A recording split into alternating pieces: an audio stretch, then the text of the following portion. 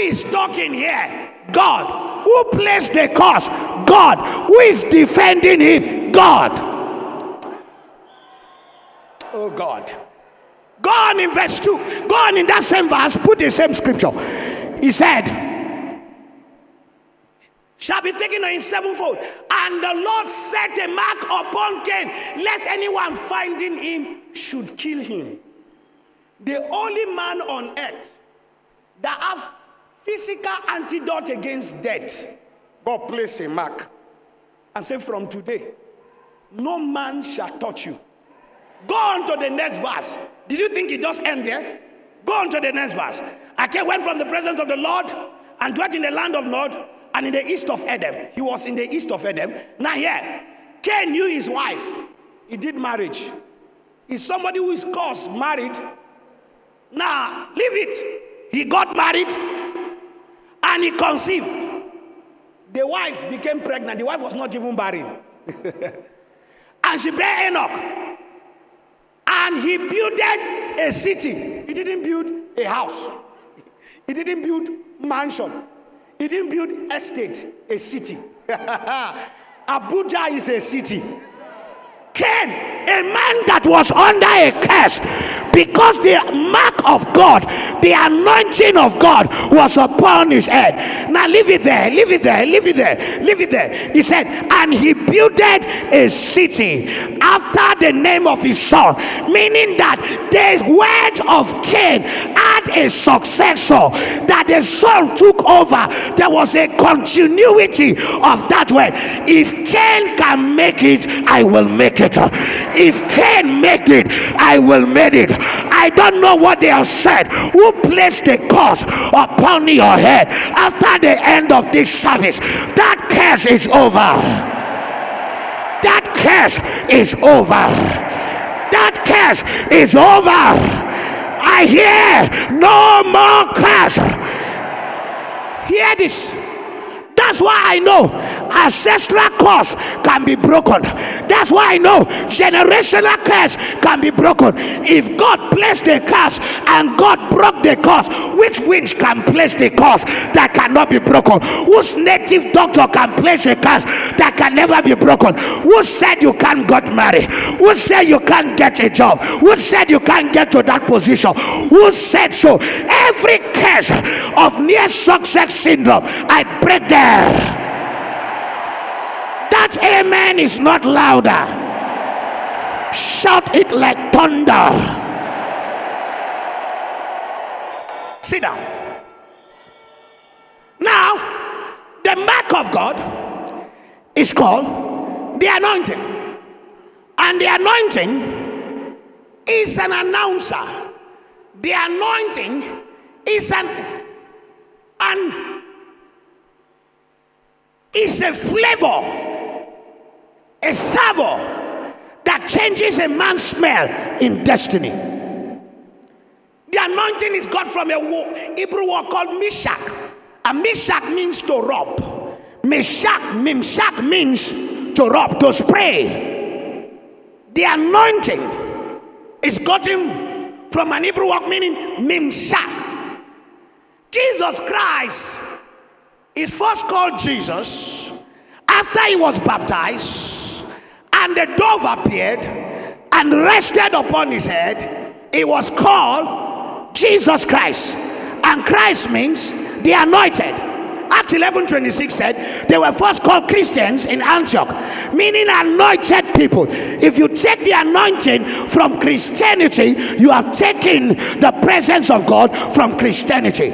The anointing is a spiritual electrolysis that is connected to the body of a believer from the spiritual kanji down, that makes the believer supply light. In other words, Jesus said, ye are the light of the world. You cannot become a light until the anointing is deposited inside you. I prophesy there is an anointing that is about to make you a naked wire.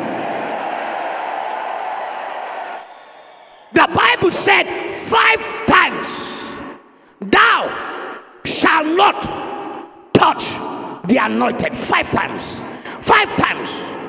Touch not my anointed, and do my prophet no harm. 5 times. 5 good times.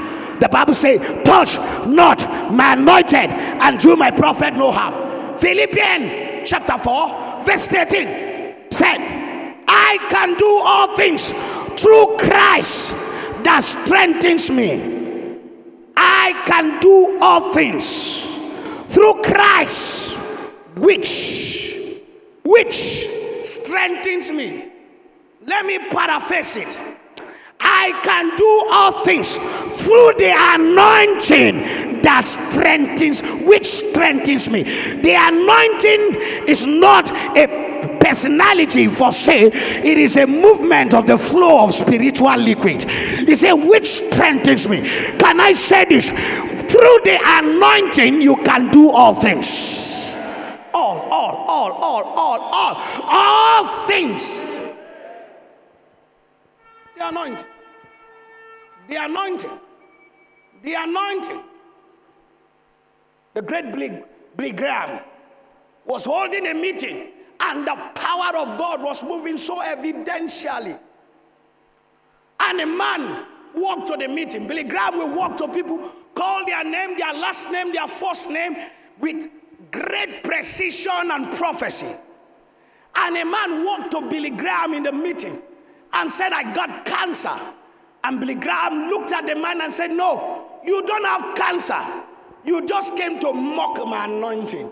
You came to pretend as if you have cancer to test the authenticity of my anointing. For that purpose, go with cancer. On that 7 days, the guy was diagnosed cancer. They discovered cancer. The 7th day, he died. I'm talking about men with this kind of collapse, dangerous level of anointing. Now, the anointing is in 3 dimensions. And it comes upon us in 3 dimensions.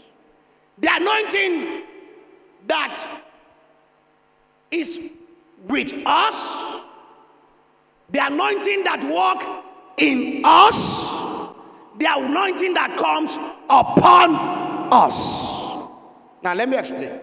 The anointing with us is the saving anointing that convicts us while we are unbelievers.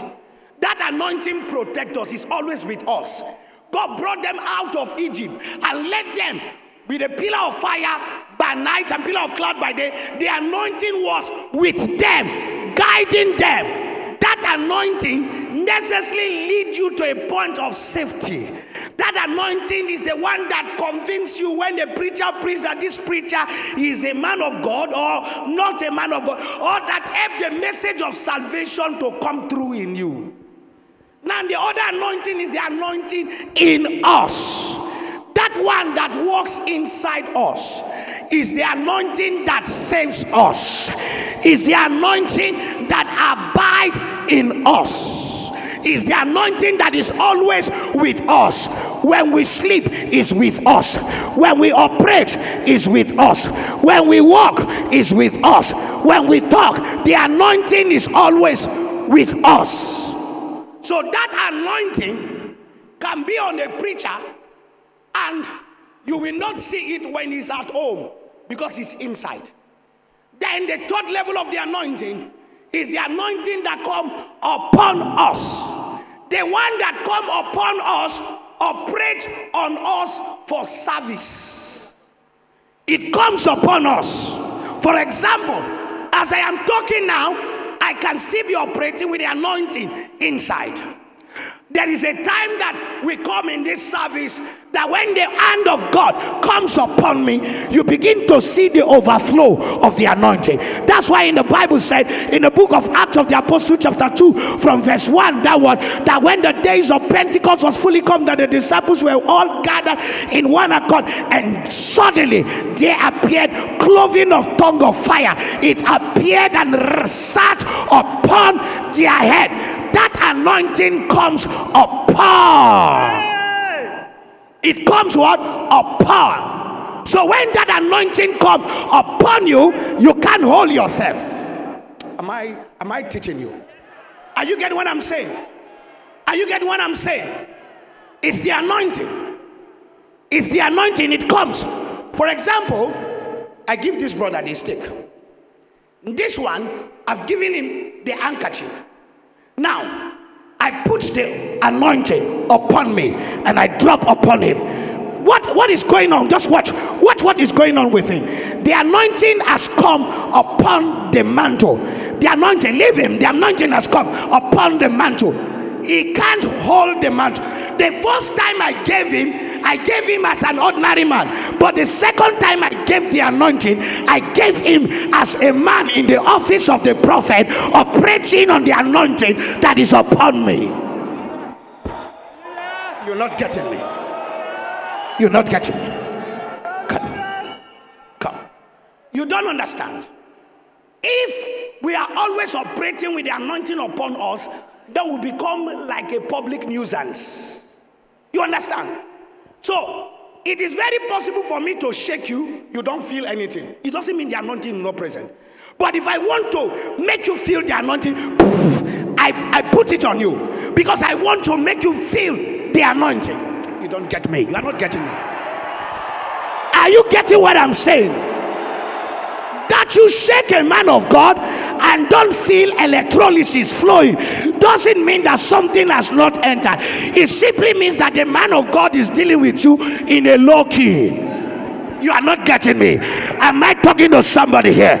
Am I talking to somebody here? It is the anointing that comes upon us that we use for service. We use for operation. He said, for the Spirit of the Lord God has anointed me to proclaim liberty to the captive. Can I prophesy?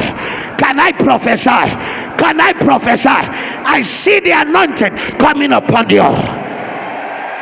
I did not like the way you are shouting the amen.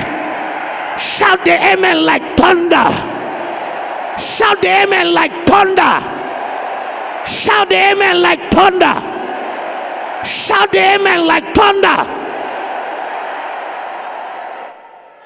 The disciples were anointed 3 times. They were anointed in Acts chapter 2. And that anointing made men to be amazed. The second time they were anointed, the anointing made men to be threatened. The third time they were anointed, the anointing made them to have dominion. In Acts chapter 4, we saw the anointing. Then we saw the anointing. In Acts chapter 5, we saw another level of anointing upon Peter, when he said to Ananias and Sapphira, you lied. For this same reason, the grace of God came down, strike them to death. That's another level of anointing. I prophesy. Matarabado shitaba suprekata prade kusiteleba makadaba matribolobodisikaba. Sit down. The Jeffreys, there were 2 brothers, Stephen Jeffrey and George Jeffrey, highly anointed brothers. It is said that they will enter a meeting in their lifetime when they were alive, and they will begin to talk. That new eyes will appear on the bumps of people that never had eyes. That legs will grow fresh. These guys were dangerously anointed. Stephen Jeffrey and George Jeffrey. And Reinhard Bonnke had an encounter with George Jeffrey before George Jeffrey died. He said he went to George Jeffrey's house. The man was very old and insisted, I want to see him. And the maid and the house help said, you can't see this man. And he said the man just came out from the bedroom and walked as an old man and said, leave him. Man of God, you want to see me? Say yes. And he said, George Jeffrey came down and touched him on the head. And that was all. George Jeffrey came down, touched him on the head. And after touching him on the head, he went back to the bedroom. And the next day, he died. That was a trance. He never said anything to Renabonke. He came down after saying, "You want to see me, man of God?" He said yes. And as soon as Judge Jeffrey got to him, Judge Jeffrey, Renabonke said, he knelt down. Judge Jeffrey placed his hands upon his head and released the grace and left and went to the bedroom and slept. And the next day he heard that Judge Jeffrey, that he's already dead. Why?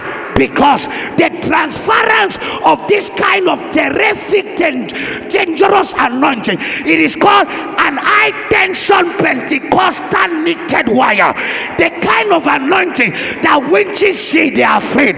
The kind of anointing that demons see, they are afraid. The kind of anointing that carry audacity, that carry propensity, that carry temperature, that carry an high level of electrolysis. The kind of anointing that is highly corrosive, acidic. There is an high tension anointing. It is not just an anointing you can buy in the market.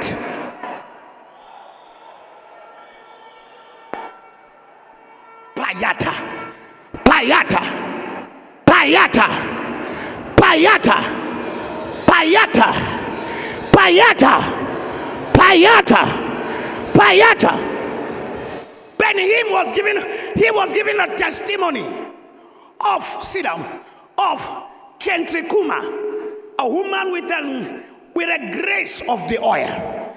He said they traveled from a long distance and they brought a crippled woman that was twisted, both hand, every part of the body twisted. The deformity was so high. Not those only crippled, the whole body were twisted. He said, I followed them to carry the crippled woman into the meeting where Kentrikuma, she was ministering. He said, Benny Hinn said, I was there. It was not that they told me, I was there. He said, why? Sister Kentrikuma of blessed memory, when she was ministering, the grace dropped on her. And the power of God literally fell on this woman. Twisted. The legs that were twisted, return it back. The mouth that were twisted, return it back. Every part of the body that were twisted was returned back. And the woman stood up. He said in that very meeting, he was jumping like a baby, screaming, because he was an evidence to the crippled woman. He said, why the woman stood up and was rejoicing. And she said, woman of God, there is still one thing yet. Said, my hands, one part of the finger were not twisted back. And she was screaming. And Kentrikuma replied and said, honey, the Lord left the twisted part of the hand just to remember you that once the whole of your body were twisted. That is an evidence that I return all your body. Am I talking to somebody here? I'm talking about people who have corrosive, acidic anointing. Smith Wigglesworth, great man with an high level tension oil. It was said in his meeting that a dead body was brought to his meeting and the man was dead. The guy had to start blowing the dead man.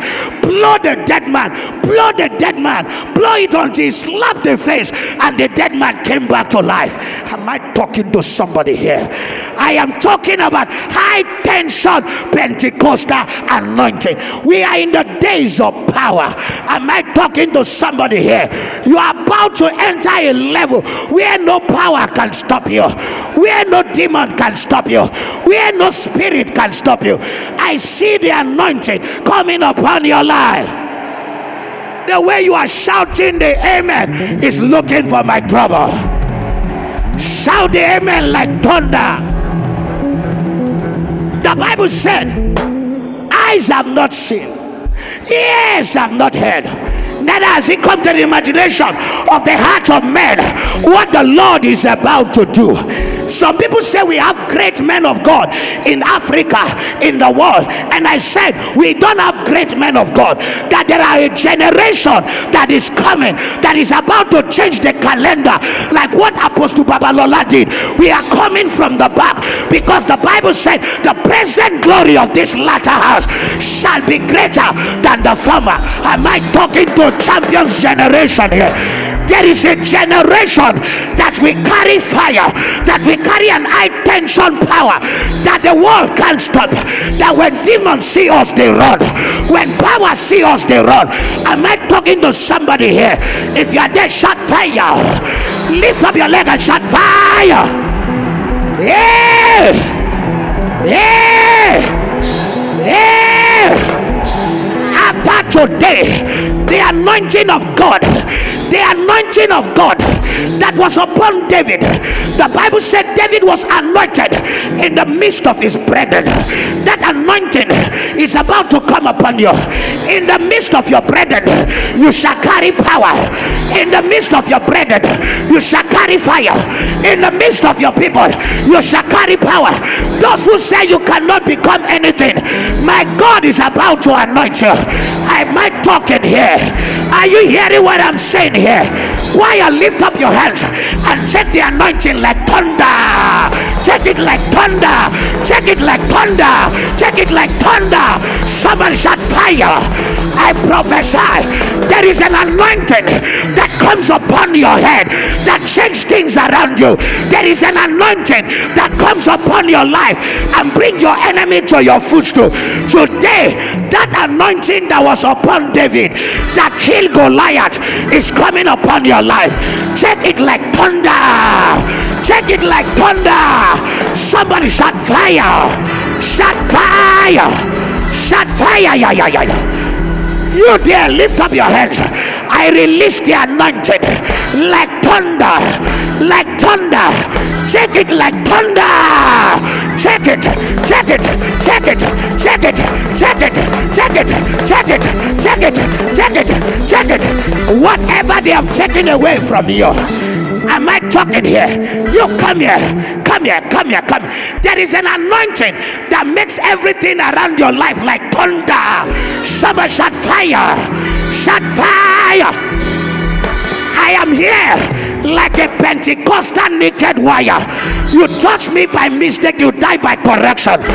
You are an high tension wire. What stop your father can't stop you. What stop your mother can't stop you. Those of you here, bind your hands. I feel the anointing. Can ushers be behind them? In the name of Jesus, I prophesy. 1, 2, 3, take it. I prophesy. Check the anointing. Check the anointing like fire. Whatever they have done against your life, I don't know what they have done against your father. What have they done against your mother? What have they done against your destiny? I hear freedom. I hear freedom. I hear freedom. I hear freedom. Hey! Hey! Somebody say Ororo.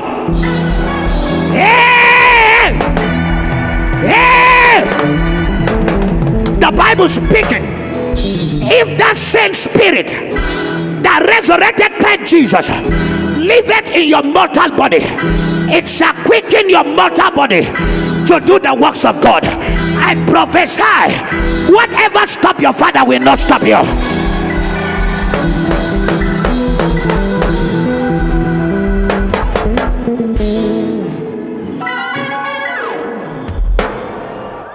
Somebody looked at me, said you shout when you are preaching. I said it's true. God has gentle preachers. He knows there are some problems that gentle preacher will whisper. He knows there are some stubborn problems that will not go. That's why he raised me a born Muslim from a barrack foundation with a gara gara anointing. Because right from the days of John the Baptist, the kingdom of God suffered violent, and the violent man shall take it by force. Take your position by force. Take your mandate by force. Take your healing by force. Take your glory by force. Take your anointing by force. Shout that name and fire.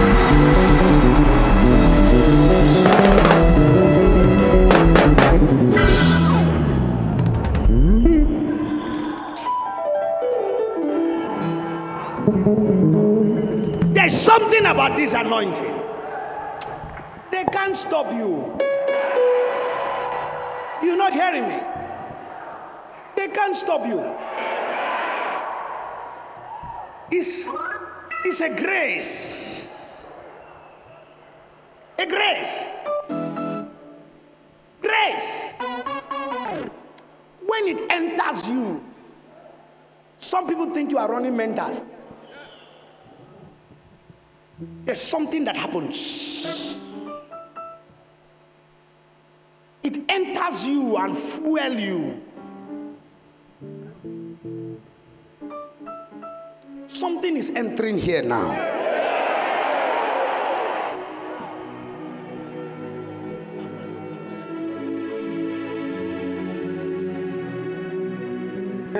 I have seen miracles. I have spoken to a cat, a living cat, and in less than 8 hours, the cat died. I've seen miracles. Know it. I've seen miracles. I've seen miracles. I've seen dead body come to life.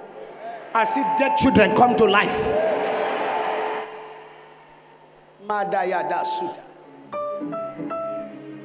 Magabadayato Sita. I told you I was in a business class and a man was disturbing me too much. I was to study. I was to be here to minister. The man was disturbing me all through. And I just touched him by the palm and I said, sleep. And that was all. He started snoring. And I said, Holy Ghost, I didn't have snoring to be part of it. And then the thing came down. There is a grace. Grace. There are men of God who think they are anointed. God is raising some of us to humiliate some people. We don't look like it, but there's something in us.